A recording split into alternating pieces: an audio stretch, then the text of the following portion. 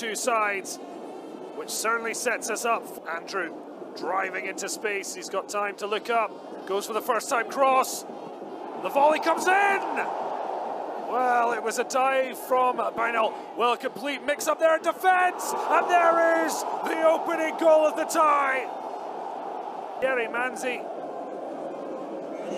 and it's a Rwandan, needs a good ball, gets it in, and it's ended up in the net. Well, with one of their first real brilliant overlapping run for Rwandan, and it's a goal, and there's still a chance on here. Well, this game has really come to life. Release from the body. It's a poor touch that put him in, but it's referee not interested in that either.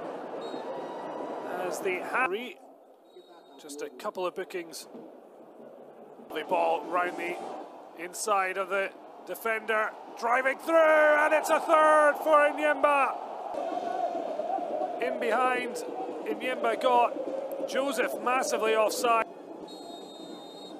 Their pressure count as another goal. It's deflected, and that should be game, set, and match. Enyimba FC, I should say.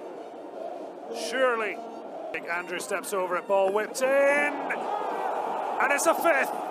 Over it, brilliant ball whipped in by Joseph. Bashinga got hands to, and it is ended 5-1 at the full time. This year, it may be a year before.